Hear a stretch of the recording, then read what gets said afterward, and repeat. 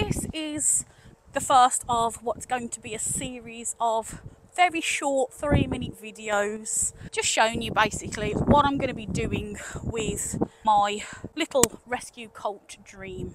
So my very first 3-minute video is going to be all about yielding to pressure.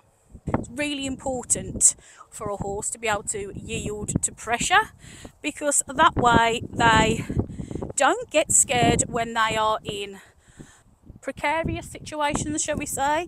I've had a few times when I've been in situations when a horse has become stuck. I've seen horses fall over in horse boxes and in trailers, and they panic.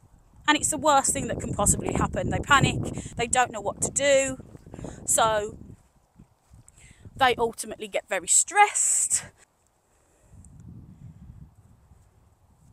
Right, so I'm just going to get... Now, as you can see, he doesn't want to come with me. He wants to be with his stablemates, but I want him to come to me. Now, I don't want to be dragging him.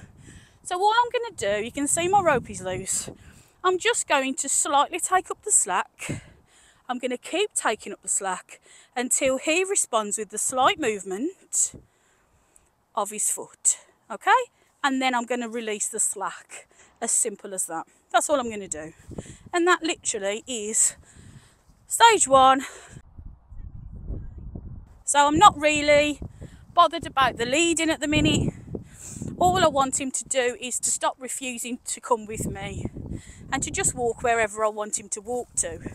I've had lots of colts over the years, and I find them absolutely wonderful.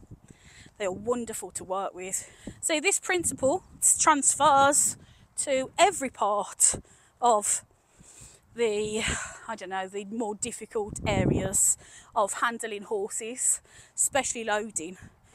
If you have taught a pony to yield to pressure, then loading is a doddle.